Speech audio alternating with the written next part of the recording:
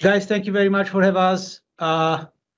John, Sid, Alex, and I, we are the gang that is behind SharePoint Framework and Adaptive Card Extensions and Viva Connections.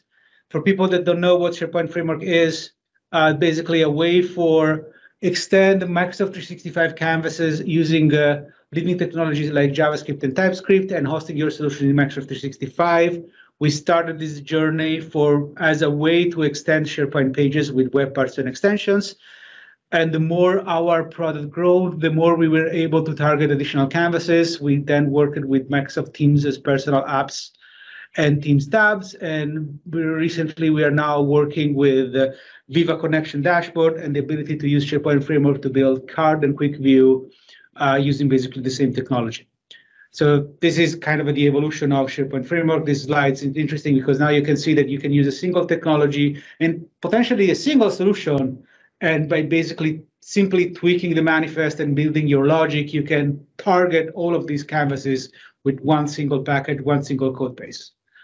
I think adding to what Luca is saying, for folks unfamiliar with SharePoint Framework, it really enables you to use, again, industry standard tooling to be able to host and run your code from SharePoint and targeting all of our different experiences like Teams, Connections, and SharePoint. And you don't have to be a SharePoint expert, which is nothing wrong with that, but basically, the entry point of starting adopting SharePoint Framework is just like it. As long as you can work with any web API, is basically you can work with SharePoint Framework. So as Vesa was saying at the beginning of the call, we recently released 1.14. 1.14 provided some kind of a new functionalities and capabilities, specifically around some of the issues that we fixed very recently on GitHub. You can see the list on the link provided below. And then we had some kind of important updates on web parts and list view command sets. Most importantly, we also added a new template based for the ability to, when you do a scaffolding with Yeoman, first off, had a cleaner experience. We are asking less questions. We are being more streamlined. And then we are also providing some kind of new updates and templates for being able to surface in other canvas than SharePoint. So for example, for Teams, and being able to integrate better with Teams. So that's what happened in 1.14. We also have some kind of beta features and capabilities over there. They do not show up in 1.14 release because now we have this new way of release updates on SharePoint Framework, where every time we release something in GA, we are also releasing something on as a beta functionalities and capabilities. So if you go to the next slide, there is a question around the React. In 1.15, we are doing some kind of work to be able to have some new functionalities and capabilities. So as a 1.15 beta release, which is coming very, very soon, you will have the beta functionalities that were available in 1.14 beta. So you will have card view caching for adaptive card extensions. You will have the ability to use the new media and geolocation capabilities. Some of these things will surface in demo today. You will be able to have a new error handle method to be able to have a better error management and error experience in your card when you're developing your card for Viva Connection dashboard. And then as we are progressing in new beta releases and we are going close to GA, we will start introducing new capabilities that will surface in 1.15. So the first thing that we are going to work with is the ability to have isolated functionalities and capabilities in cards, similar to what we have with WebPart today. You will be able to have isolated adaptive card extensions that will give you the ability to target specific APIs that require extra amount of security or extra amount of elevated access. Elevated is the wrong word because you're not elevating, but extra access considered to everything else. You will be able to do that in a protected way, meaning that everything else will not be able to have access to the same kind of scopes. We will then move to GA the caching, and hopefully we want to move to the GA also the geolocation and media. We will also do some kind of tweaks on the Teams integration. One of the things that we are doing in Teams today, we are not using the on behalf of flow on Teams web. So we are normalizing that experience so that everything that will surface around Teams will use the same flow in terms of gathering tokens to access APIs. We are going also to do some kind of new extensions for list and library forms. Alex is going to demo that very soon, so I'm not going to say anything because I don't want to do any spoiler alerts. And then I'm not demoing today. No, I'm not demoing today. Yeah. Sorry, my bad. I thought it was. But no, he's demoing something else. But like Luca's saying, it's coming. I think that answers Russell's question in the chat as well. Right. Okay. Sorry, my bad. Not too much coffee yet. Then we are aligning on the libraries, capability and availability. We are aligning on Graph SDK 3, TypeScript v4, Node 16, and we are adopting the SDK version 11 of SDK of Teams SDK. And then one of the things that we are working, another small things but important things that we want to do is to align the API registration to the app acquisition flow. What I mean by that is that today, when you are installing an SPFx component that requires an API that is not registered to the tenant, let's say a multi-tenant API, you need to do manually an extra step to do that. We are streamlining that capability by being able to register the service principal of a multi-tenant API when you deploy the package, so that now you don't have to do anything else. And we are aligning to what the Teams experience also is for accessing APIs in Teams. And then one of the things that we are working very, very hard is the ability to have adaptive card extensions, card view, and quick views powered by bots. The scenario here is that you already have your bot, you built your bot for Microsoft Teams, you maybe wanted to have your adaptive card powered bots for Teams tabs, and you also want to use the same capabilities and technology in Viva. So one of the things that we are doing, we are extending and adopting that model by using adaptive card universal actions and being able to have bots that can basically speak Viva and being able to have these bots sending information to the dashboard and basically building card views and quick views. There is no commitment on when we are planning to ship the feature. Trust us, guys. We're working very, very hard to do that. But just like anything that is connected with multiple components, it's hard, but we're working on that. Yeah, I think to kind of add based off of the roadmap you can see here is that, we started the journey with 1.13 where we started doing different versions of the 1.13 or the SPFx releases in terms of doing betas and release candidates. And so as we sort of work on these features and we think that they're ready for broader consumption, we'll have them as part of our beta releases and we'll make announcements for them. And so I encourage you all to download them, test them, use them, give us feedback. I think that's the most important part, especially when they're still in beta, to allow us to iterate. And so it's going to be a really great journey going to 1.15, and there's a lot there. So I'm really, really excited. Yeah, so in 1.14, we were working hardly to improve the API of command sets. So previously, the API was pretty weak, and sometimes it was not exactly what developer wanted it to be, third-party developers. So we have updated ListViewAccessor class to provide a lot of information about the current list, current view, filters, and sorting applied by the user, like the client side.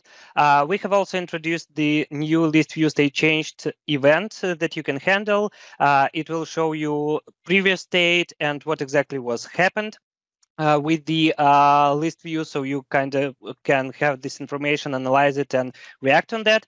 And how you can react, there is a new raise and change method that you can use that allows you to asynchronously react on any update. So, for example, you can, when the user clicks button, you have some logic on execute, some async logic. Then you call rise and change, and that leads to updates in the list view or in your command set. And that's basically what I want to show in the demo. So let me actually try to share my screen. So here is my demo command here. As you can see, it's like a standard command. I just scaffolded it from the Yeoman. So now if I do some new item in here, the item is added, and we will wait a few seconds here. So it's a synchronous operation. And now you can see, first of all, it's disabled. This is a new property of the command, and it has been updated after 5 seconds. So basically, our command or our command set reacted asynchronously on the changes in the view. And why it's called now items changed, because we knew that basically new item has been added to this list. And from the code perspective, it's pretty simple. So in our command set, I'm using ListView state changed event, and in the list state change event, ListView state change event, I'm checking the state changes if rows has been changed. I'm just adding the handler to this ListView state changed event. Inside the handler, I'm checking the state changes, which is basically an enum that provides us information what exactly has been changed. And in our case, if rows has been changed, in that case, I'm adding timeout, and inside the timeout, so it's kind of asynchronous operation in that case, I'm changing the title of the command, disabled, and then I'm calling this raise on change, and basically after 5 seconds, our command is changing in the toolbar, which is pretty excited, I believe. And that's the demo. Luca, back to you. Thanks, Alex. That was awesome. Sid, would you like to demo the next thing? No spoilers.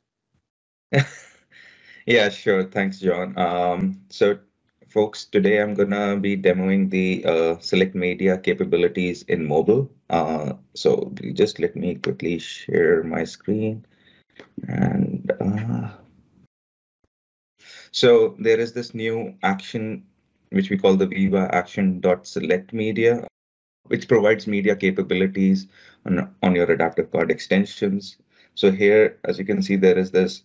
I'm actually projecting my phone onto the screen, and here we have come up with a mock-up card for media upload. And I'm just going to tap onto it and quickly show you what happens. So this is a mock-up card that has been created. So when you open it, we have hooked the VivaAction.SelectMedia capability on this upload button. So as soon as you click it, it opens your camera on your phone, and you can click any photo of your choice. And then you can do any sort of image transformations on top of it if you want to. And then press done, and that will automatically show up on the card. And this, what happens is that when you submit it, the image and all the payload is passed to the on-action handler, and then the third-party developer can figure out what they want to do. So in this case, the third-party dev took the name, the file size, and the thumbnail and presented it back onto the card itself. You can add multiple images. So the previous one, I took a photo. In the next, I can actually pick up something from the image gallery. So here I have a receipt that I want to upload. I can do that. And the same can be seen over here. If I want, I can remove individual images. And just for the purpose of this card, we have kind of exposed these settings, but you can decide whether you want to, what is the maximum file size that you want your users to upload, or whether you want them to upload multiple file images or not. But let's say that you reduce it down to, say, 102 bytes, and you save the setting and you go back.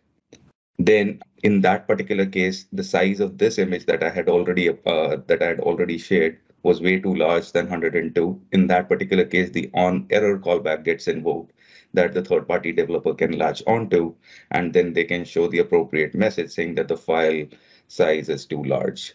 So yeah, those were the capabilities that we are trying to provide as part of the SelectMedia action. Yeah, that's my demo.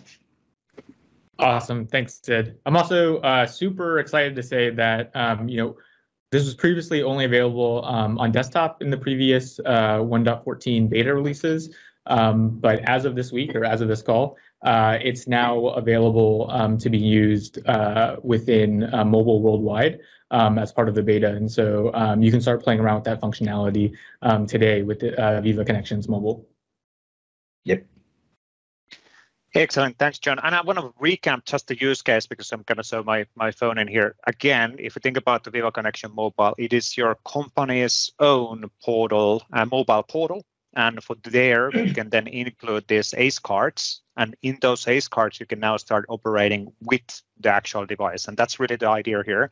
So those people who, let's say, take screenshots out of the let's say inventory on the shops and all of that, they can easily access that directly from the ACE, directly from the company mobile portal, which is available in the mobile, and then they can access information like the cameras and location and all of that stuff in the future. So that's where all of that is coming from. Now, and just to add on to what Vesa just said, like, I mean, another use case would be just to upload your vaccination cards, right? Like now that we are moving, all of us are gradually moving into our offices. We are asked to share our vaccination reports. So the same thing could be used over there and for many other frontline worker scenarios.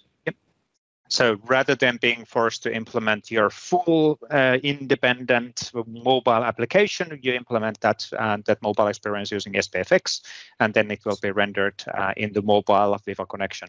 So, and sure, for those in this call who are super familiar with Power Apps, yes, you can do similar kind of things with Power Apps, but then Power Apps are not, it's low code, no code, rather than SPFx, which is pro developer code implementation. So you can access more efficiently other areas as well. But again, matter of opinion, matter of requirements, which implementation style always the customers take. We in SPFx side, we of course promote SPFx model, but it depends on a customer case, right? But I guess, John, Luca, just double checking, I guess we went through all of the topics and we can jump on Seb. I can see Alex nodding. Excellent. Thank you. Cool.